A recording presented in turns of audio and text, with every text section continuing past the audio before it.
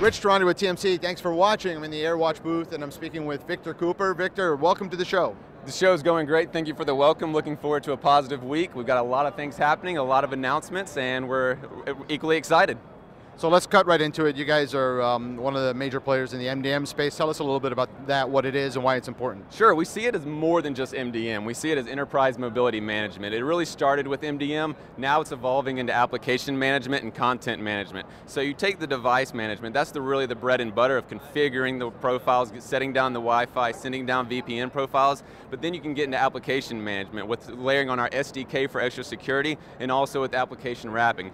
Then it goes into the actual content. So a great example is United Airlines with electronic flight bags, saving 326,000 gallons of gas with replacing their flight books with the content going down to the iPad.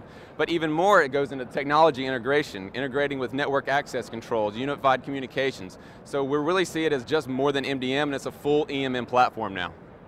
Fantastic. Now, in terms of some of the news, can you share with us what's happening? Sure, absolutely. We just secured $200 million funding from Insight Partners. We also received $25 million from Excel Partners, so that's some of our recent news. Later on this week, we'll be announcing news around our secure content locker for our content and collaboration, and also desktop sync, where we hope to own the space there as well. So Content Locker is kind of cool. I think one of the benefits of that, when I first was introduced to it at a show in Barcelona a couple of years ago, was the ability to send to your board of directors some confidential documents, yes, and then have them kind of self-destruct, kind of like Mission Impossible. Right, exactly. And board books is where we see the secure content locker being used a lot. And it's also not just time-sensitive material, it's also geo-located material, so that you can only access the documents, whether it be a PDF, whether it be rate sheets. You can only access that when you're in a certain position. Also with time-based profiles, you can only access it from 8 a.m. to 5 p.m. And then it goes on to the multi-tenancy and the different roles that you want to have the people access it for. So the board of directors will have access to the book, but then if you only want to have your associates look at something not as important, so it goes back to a multi-tenant architecture. Now, from a competitive standpoint, how do you see your company?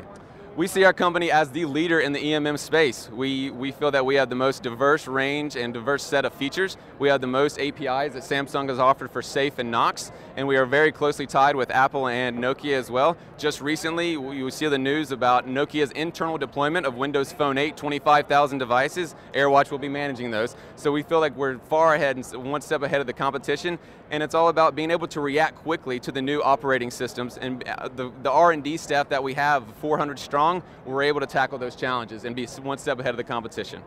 Now, a few of the IT service management companies are adding some at least basic MDM capabilities to their platform. Sure.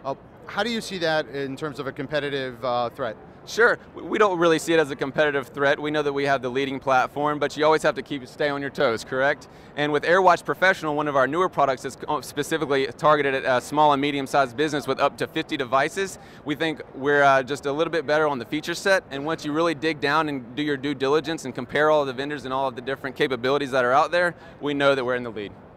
So what's next for Airwatch? What's next for Airwatch is going to be an exciting year for us. We're looking with the new funding, we're looking at expanding our R&D team, expanding our presence globally, and really marketing our secure content locker, because that's where we see the market heading with the applications and content. Of course, MDM will always be our bread and butter. Thanks for your time. Absolutely, Rich. Thank you.